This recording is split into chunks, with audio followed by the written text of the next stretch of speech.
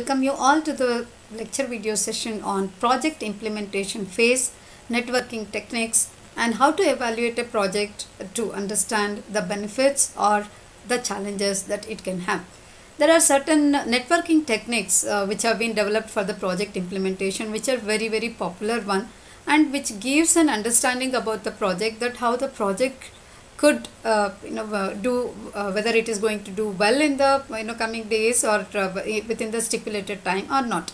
Some of the networking techniques are PERT, CPM, GERT, that is GERT is nothing but graphical evaluation and review technique, WRSP, that is workshop analysis scheduling program, LOB is a line of balance. Out of all these five networking techniques, two of the networking techniques are very popular. They are PERT and CPM.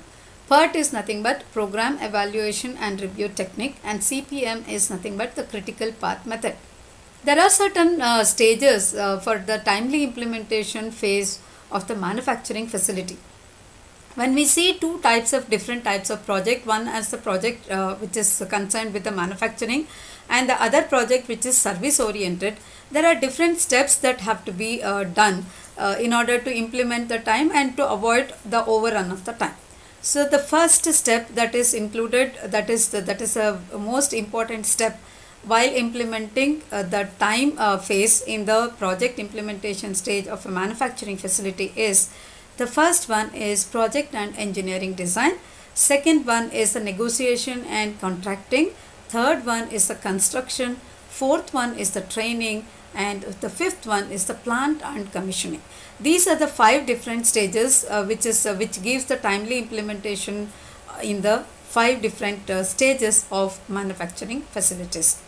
For the experience of implementation of the project, we need to understand what could be the reasonable cost, and we need to understand that at what cost the break-even analysis would go with the projected break-even analysis time. So with this, there are 3 different types of methods where we can calculate the cost, reasonable cost at which the project can be implemented. The first one is adequate formulation of the projects.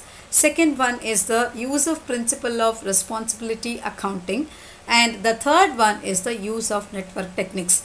We are going to see that what is the importance of network techniques, and then we will understand the different network techniques in detail, and we will be able to understand why the implementation schedule has to be formed by every entrepreneur.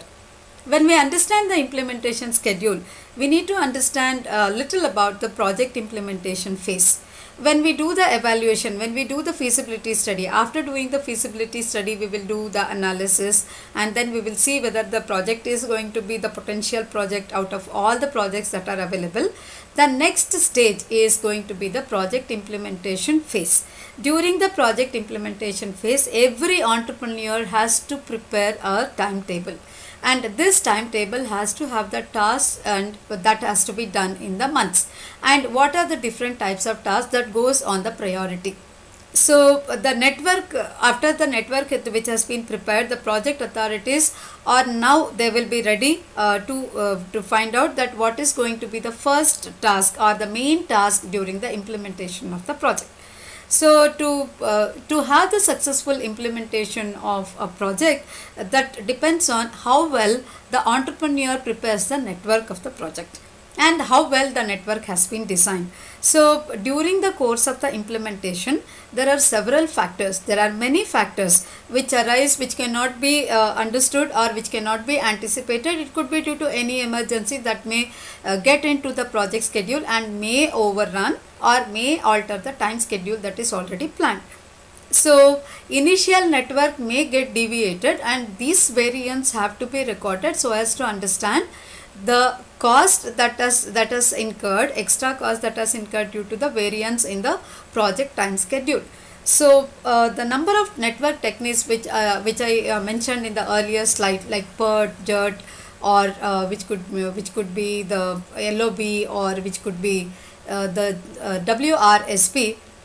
Out of all these, 2 methods are very popular. They are PERT and CPM.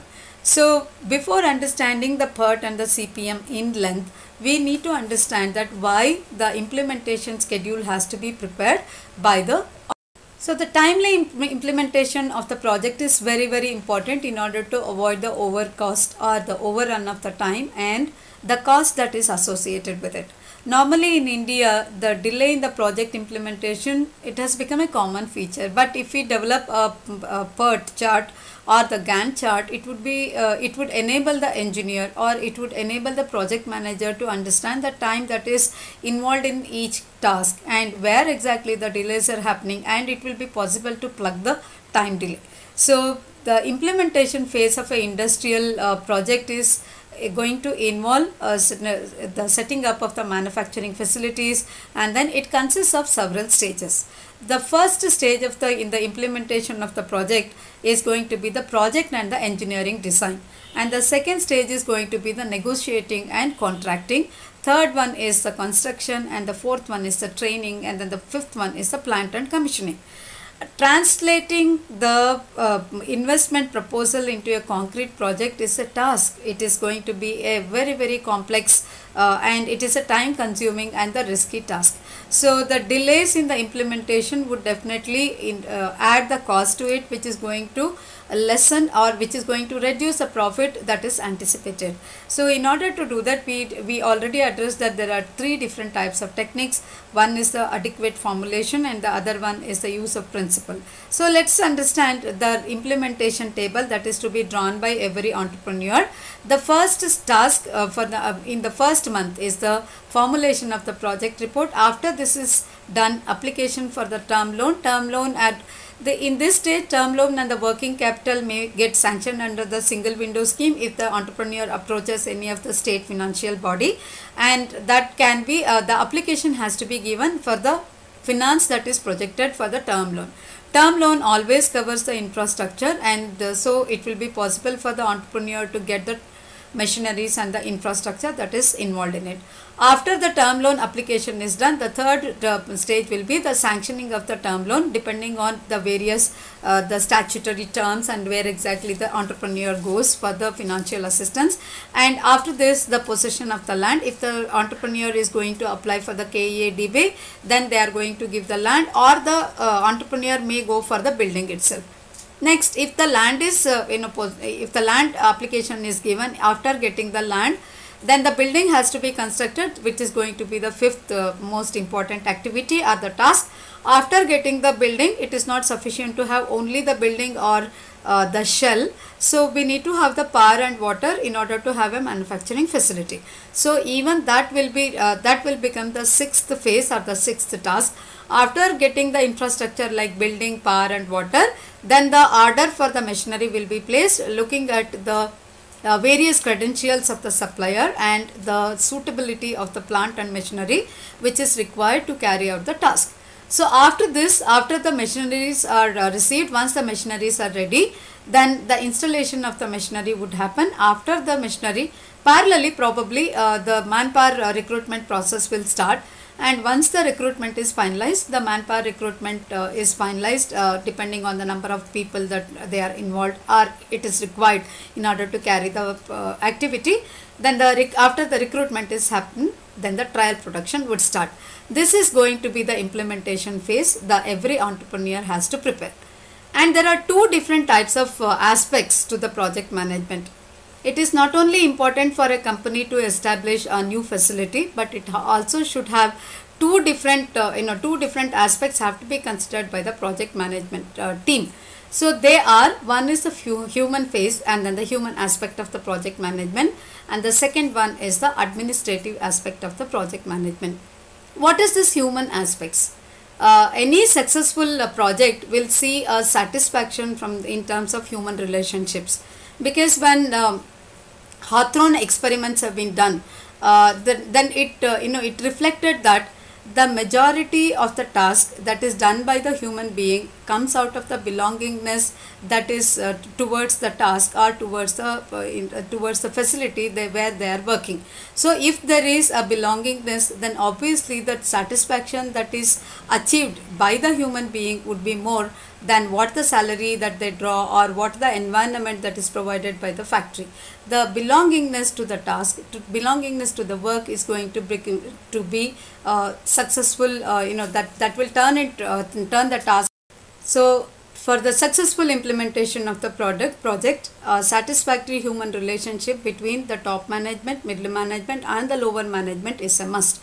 To work in a team, there should be a chemistry which is going to make the success to come with the hard work that is done by the team. So to achieve this human relationship in the project setting, the project manager has to work out with the team, and the project manager has to understand the limitations of each and every human being who is involved in the particular task with the team, and they have to handle the project manager has to handle the problems and challenges in a very successful manner. So to do this, the project manager has to have 4 different type of qualities, that is these challenges are related to authority, orientation, motivation and the group functioning. What is this authority? Authority, all these all these 4 factors are the human aspects of the project management. So when we think about the authority in project management, the project manager whose activities are cut across the functional lines of the command, it takes a desired local authority. There will be the authority that is in place, which is going to give the order and which is also going to give a work relationship with the subordinates in the team. So when the project manager is in the formal control that emanates from the contracts and then the agreement, if the outside agencies are involved in it. So when the outside agencies are involved in it, the project manager has to control the activity with respect to the quality and the execution purposes. So there he exerts the formal command, which is going to which may not be relished by everyone, but there will be different agencies who are involved in it, so that all agencies should work on the common understanding so that the work would not suffer any kind of delays. So the project manager's authority would be definitely critical, and his ability is going to be tested in developing the report, in developing a rapport among all the agencies and then the project personnel. His skill is going to come into picture, and also the professional reputation of the project manager is going to be based on the way that he handles the all the agencies on the same platform. So it also, it is greatly connected to the communication and also the passion to the work. So once this authority exercise is completely taken care by the project manager, then the second one is going to be the orientation that is going to come into the picture. So here the most of the managers who works on the project are going to be engineers, or at least the technologists who are going to work. When the engineer assumes the responsibility of a manager, he or she, the person, is going to face some kind of difficulties in handling the team, because some people may not relish the way that the project manager handles the problem, because it's going to be really hard to convince every one of the team member. But it is the ability of the project manager to perform the task of planning, designing, organizing, directing and also controlling the resources in a firm or in the team in the world of uncertainty, because everything is uncertain. So the project, right from the beginning, it is going to go on the anticipation. So as long as it projects further, as long as it gets developed further, it is going to be the uncertainty. Under the uncertainty, it is the ability of the project manager which comes into picture in order to have the orientation to develop the project to the fullest scale. So the project manager has to be creative, they have to have the vision, and the project manager is going to have the creative approach towards to solve any kind of non-programmed activities. There could be sudden activity that is going to come in between, but the project manager has to have the ability to handle it amidst all the planned activities. So the manager has to achieve the task or achieve the complete success of the task only when he takes everybody together, and it becomes a complete team management which is going to give the result. So next one is the task of the manager is to motivate every one of the team in the all the time, whether it is going to be the lower level or the mid level. The project manager has to motivate everyone and takes them towards the common goal or the objective, so that everybody would work without any kind of delays. And it also goes, the motivation largely goes with the people perception, and also the ability to understand and appreciate the people work, and also to correct them at the time of need and give a helping hand at the time of understanding and developing them. So the fourth one and the last one is the group functioning.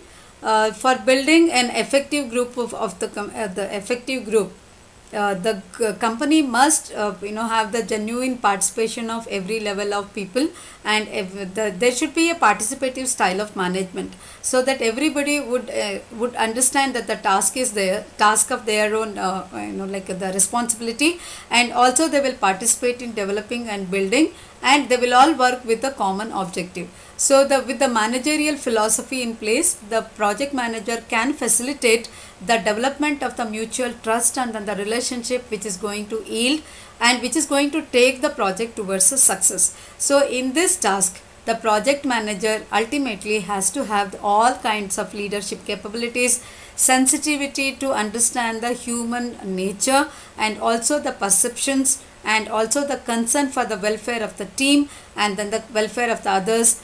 The project manager has to have a maturity which would come with the experience, and there should not be any kind of biased approach. There should be impartial approach, and also it is to be honest and to be genuine project manager. The task is going to be very, very difficult to maintain the same pace at all the time. This is the human aspect of the project manager, project management by the project manager. See you all in the next video on the administrative aspect of the project management. Thank you everyone.